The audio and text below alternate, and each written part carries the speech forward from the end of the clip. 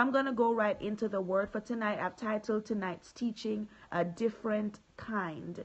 A Different Kind. And I'm in the book of Mark chapter 9. And I'm reading verses 17 and 18.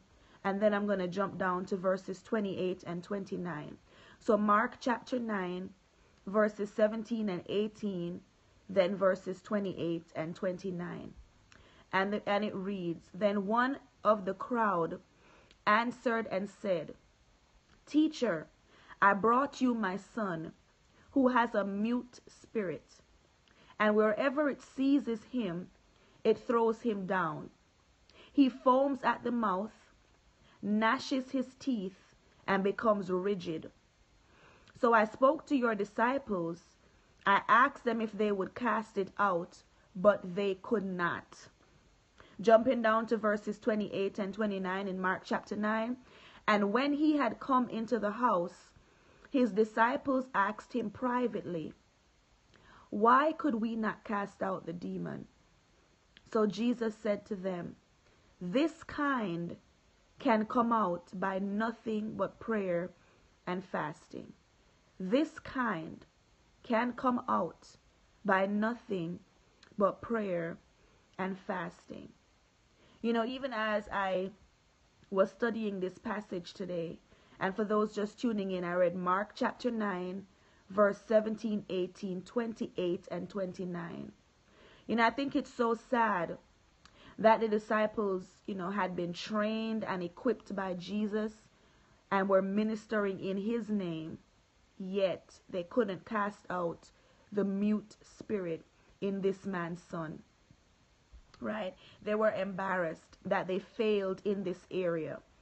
And they asked Jesus privately, why? Why couldn't we do it? And I think this passage is a reflection of the church today as well, where many of us as believers are not seeing the manifestation of God's power and authority in our lives or in the lives of those around us. And many on the call tonight, like the disciples, are asking God, why? And I think the true essence of Jesus's response is often missed when we teach or preach this passage. Jesus told them, the reason you couldn't cast out this spirit is because this kind, meaning this kind of spirit, this kind of warfare, this kind of situation, this kind of test can only be conquered through prayer and fasting. And now many people have interpreted this scripture to mean that the disciples should have fasted and prayed prior to trying to cast out the demon. But my issue with that understanding is that the man brought his son to them because he needed deliverance right then and there. He could not wait for them to go home and call a fast and pray, then come back to him with his son, come back to them with his son for healing and deliverance. So it could not mean that that Jesus was saying they should have called a fast right there and then. I believe what Jesus was trying to get across to them was the idea of a lifestyle of fasting and prayer. A lifestyle of fasting and prayer. Many of us know how to stir up ourselves in the moment when it's time to pray or when it's time to share a word. But if we have a lifestyle of prayer and fasting, we don't need to work it up or stir it up at the appointed time. It'll just flow. Even as I'm teaching, I'm seeing the vision of an electrical outlet. We plug in something when we need to use it. If you want to iron your clothes, you plug your iron in when you want to iron your clothes. But in the spirit, I really sense the Holy Spirit saying, don't wait to find an electrical outlet to plug into when the need arises, but cause your spirit to be plugged in at all times. Be plugged in at all times. It's a lifestyle. Jesus said this kind. That means that there are situations that we'll encounter in this life that are a whole different breed from past tests and past trials. There's this kind of situation where the level of anointing and authority that we've operated in before just won't do. where the demonstration that we've used before just won't do. There's a this kind that demands a whole lifestyle change, people of God, where we're not praying and fasting for any temporal need that we have in the moment, but we're praying and fasting for deeper intimacy and a closer walk with Jesus. Right? Our prayers don't just stop when we say amen, but we're maintaining a lifestyle of prayer where we're talking to God consistently throughout the day. Now, you may not be able to pray for 1 hour, but there should never be an hour in your day when you're not praying. Right? 1 Thessalonians 5 verse 17 says we should pray without ceasing. The Amplified Version says we should be unceasing and persistent in prayer. The Message Version simply says pray all the time. Pray all the time. It's a lifestyle, people of God. And Jesus even told a parable in Luke chapter 18 of the widow who kept petitioning the judge for justice. And he said at the beginning of the parable that men ought always to pray and not faint, not lose heart, not give up. It's a lifestyle, people of God. Jesus said to the disciples, this kind can only come out by prayer and fasting, by a lifestyle of prayer and fasting, a lifestyle of complete and total surrender. Not just in the moment when somebody says, hey, can you pray for me? Now you're trying to pray in the spirit and work yourself up to lay hands and to pray. But if it's a lifestyle, if it's something that you've been practicing every day, if it's something that comes naturally to you, if you flow in the spirit at all times, if you're always plugged into the Holy Spirit, you don't have to work yourself up. You already have the level of faith that is needed to petition God on behalf of the person that's asking for prayer or on behalf of your own need. It's a lifestyle. Some of you have major requests of God in this season and things that you're believing Him to do, ways that you want Him to use you and manifest His glory through you. But hear what the Lord says to you tonight. This kind, the kind of manifestation that you're believing for, can only happen by a lifestyle of prayer and fasting. A lifestyle of prayer and fasting. When was the last time you fasted just to get close to God? I don't mean when you're fasting because you needed something, you needed, money for a particular bill, or you needed God to work a situation out. When was the last time you fasted just to get closer to God? How is your prayer life?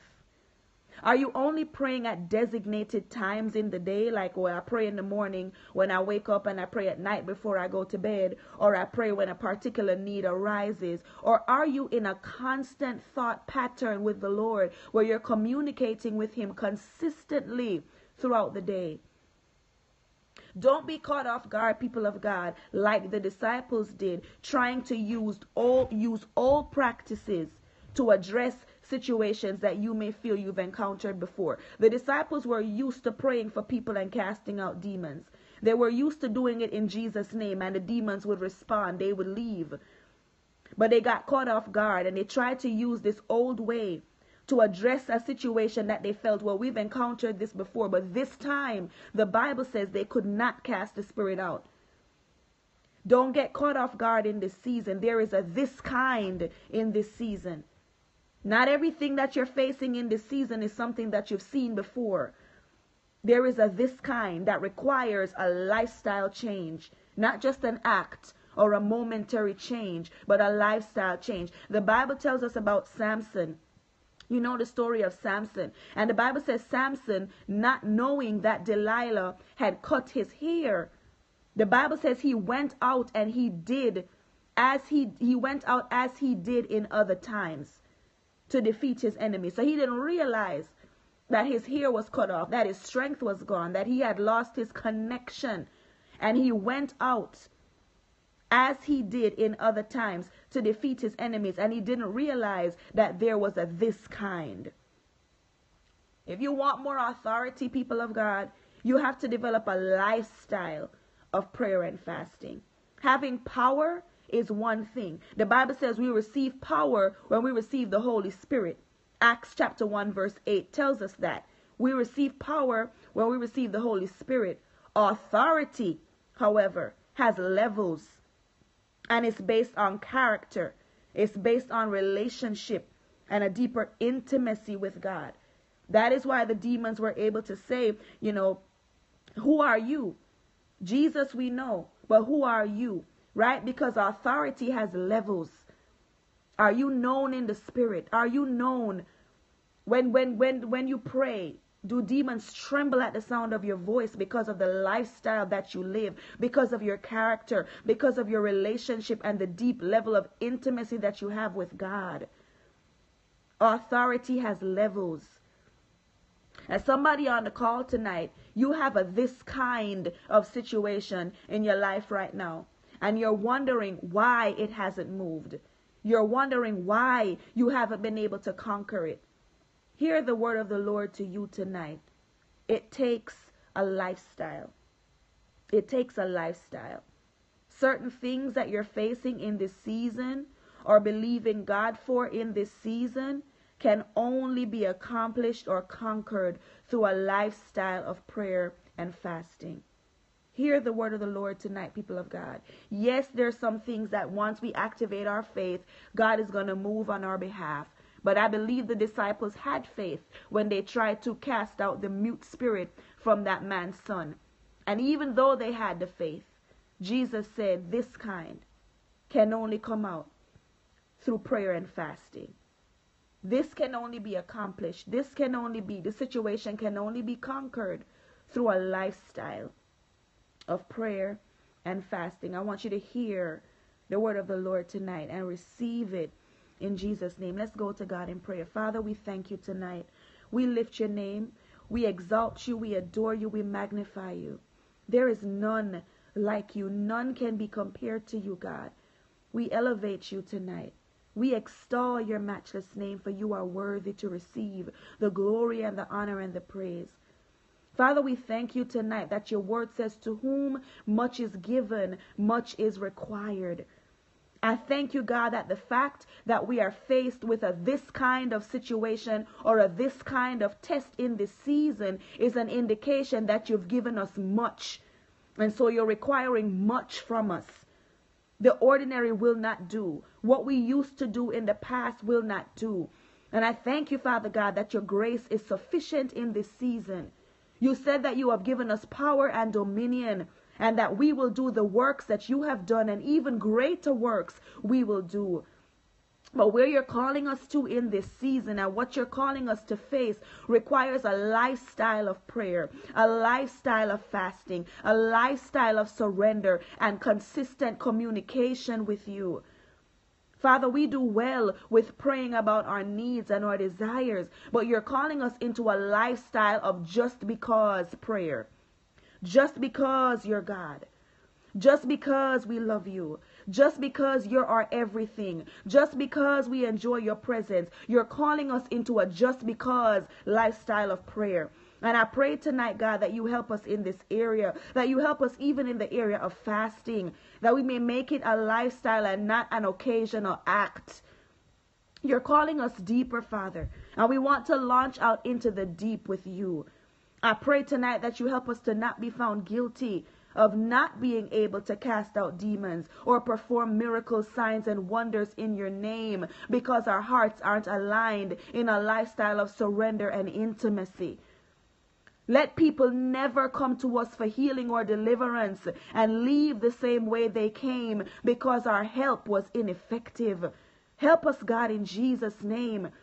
When sinners, when unsaved people, when discouraged people, when backsliders come to us, God, and they ask us for prayer, for healing, or for deliverance, cause them to never leave our presence the same way that they came. Father, your word says that even Peter's shadow was able to heal people. Cause our presence in this season to be like Peter's shadow, that when people come into our presence, when they come in contact with us, they immediately come in contact with the God that resides inside us, and they never leave our presence the same way they came. In Jesus' name. Father, I ask you to forgive us for being content on the surface, for not pressing in to discover the more that lies in you. For there's a greater level of authority and a more powerful level of the anointing that we have not yet experienced. I ask you tonight, Father, to bait us in tonight, God, to that deeper level. I pray tonight that you plow the soil of our hearts. I pray tonight, God, that you take us deeper, in the Spirit, that you take us deeper in our walk with you, Father, in Jesus' name. This is a season where people are coming to you and they want to see proof. They want to see evidence that you are real. They want to see evidence that you are a mighty God, that you are still working miracles and you are still operating in power and authority as you did in the Bible. Let us be your witnesses in the earth, God. Let us be your representers, your representation in the earth, God. In Jesus' name, I pray for you that you'll take us deeper, God, in this season. I thank you for how you continue to move on behalf of your people. We give you glory for all the testimonies that we've received, even on the Midnight Cry prayer call. Father, there is an anointing for jobs on the Midnight Cry prayer call. Hear me tonight, people of God. There is an anointing for jobs on the Midnight Cry prayer call. Father, you provided so many jobs and opened so many doors of opportunity for your people on this call. And somebody needs to tap into this anointing. If you're in need of a job tonight, heaven is bursting with resources. God continues to show himself mighty and strong in terms of provisions of jobs. And I need you to tap in, to extend your faith in this season, people of God, to believe God to do what he is clearly doing in the lives of other people. Father, we love you tonight.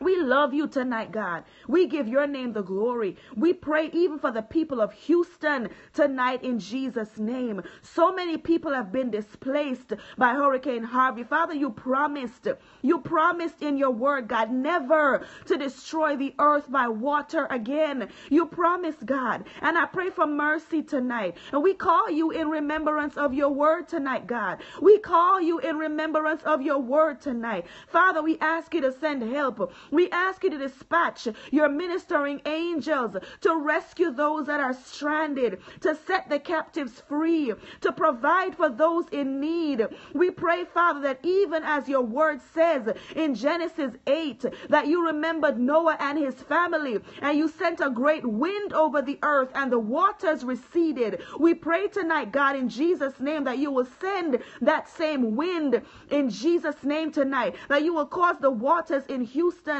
and the surrounding areas to miraculously recede. Glory to God, to miraculously recede in Jesus' name. We pray tonight, God, that you will open up clogged drains.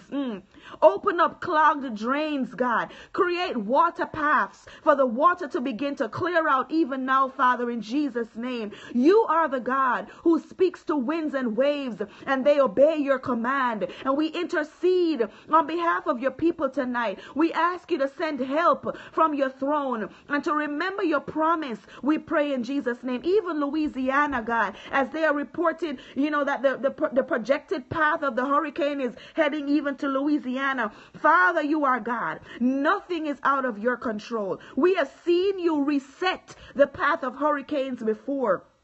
Thank you, God. We have seen you reset the path of hurricanes before. You are the God who tells the ocean how far on the seashore it can come. So we pray for your mercy. We pray for your favor for Louisiana, for Houston tonight in Jesus' name. We pray for a shift. We pray for a course correction in Harvey's path in Jesus' name. For nothing is too difficult for you. So we press in tonight. We call upon the God who answers by fire. We call upon the God who answers by fire, the God who caused fire to fall from heaven and to dry up the water in the trench when Elijah called on you to prove yourself to the prophets of Baal. We call upon that same God that has water quenching fire in the name of Jesus to quench, to lick up the water, oh God, in Jesus' name, to create paths, oh God, to cause a recession, oh God, of water levels in Jesus' name. We call upon our consuming fire tonight. We need a miracle tonight, God, in Jesus' name. We need a miracle tonight, God, in Jesus' name. And we put our faith together. We put our faith together and we bombard heaven with millions of believers across this world who are praying even for the conditions in Houston. We continue to bombard your throne tonight, God, and we call you in remembrance of your word. We call you in remembrance of your word. You said you would never destroy the earth by water again. There is a rainbow that you cause us to see as a sign of your promise, as a reminder of your promise. Father, we ask you for help tonight. We ask you for help tonight in Jesus' name. You are the God who answers by fire. And we call upon your name. We have nowhere else to go. We have no other hope in this world. You told us to have no other gods before you. And so we come to you. We come to you, God, because we don't know where else to go. We don't know what else to do. I pray, oh God, for peace. I pray, oh God, for divine intervention in the mighty name of Jesus.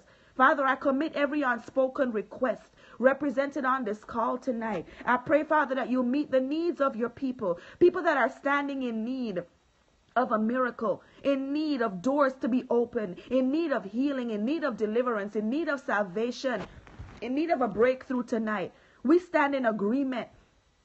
We stand in agreement tonight and we lift our petitions up to you in Jesus' name. For the person on this call that's being faced with a different kind, this kind of situation, I pray that you prick their hearts, that you convict their spirits, oh God, to enter into a lifestyle now of prayer and fasting, a lifestyle now of seeking your face, so that their prayers will be heard and answered in this season. Activate and increase our faith to believe you for the impossible in this season, God, because you are working signs, miracles, and wonders in our lives. So cause us to believe you for the impossible in this season.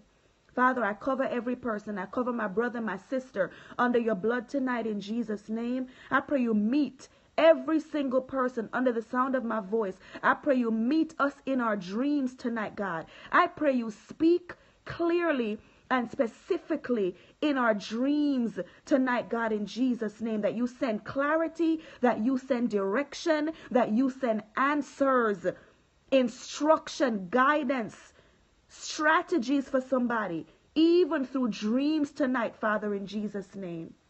I cover every person under your blood. And we continue to pray that you bait us in, and that you take us even deeper in this season. We love you with our whole hearts tonight, God. We recommit and rededicate our lives to you. We recommit and rededicate our lives to a lifestyle of prayer and fasting. And we give you the glory. We give you the honor. We give you the praise. It is in the mighty and the matchless, all-powerful, undefeated name of Jesus Christ we pray. Amen, amen, amen. To God be the glory. To God be the glory. This kind can only come out by prayer and fasting.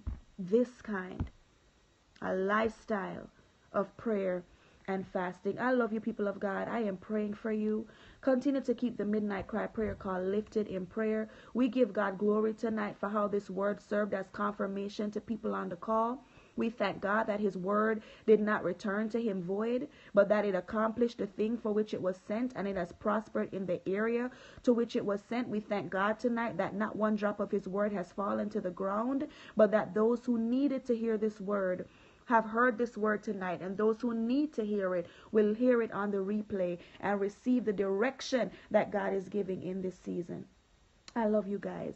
Continue to keep the Midnight Cry prayer call lifted in prayer. By his grace and mercy, we'll be back on the prayer call again on Thursday at midnight Eastern Standard Time, 11 p.m. Central Standard Time. God bless you. Love you too, guys. God bless you.